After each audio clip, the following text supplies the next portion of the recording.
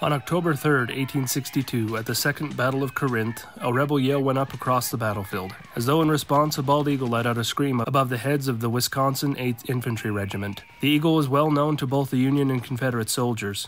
To the men of the Wisconsin 8th, he was Old Abe, their beloved mascot. To the Confederates, he was that Yankee buzzard and a high-value target.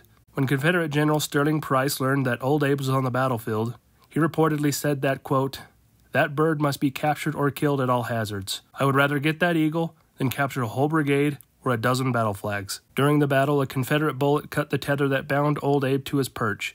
Another bullet pierced his wing, severing a few flight feathers. Old Abe survived the battle. By the time Old Abe returned to Wisconsin, he had survived 37 battles and skirmishes over 3 years. On June 6, 1944, Old Abe returned to the battlefield, this time on the shoulders of thousands of paratroopers of the 101st Airborne Division as they jumped into combat in Normandy, France.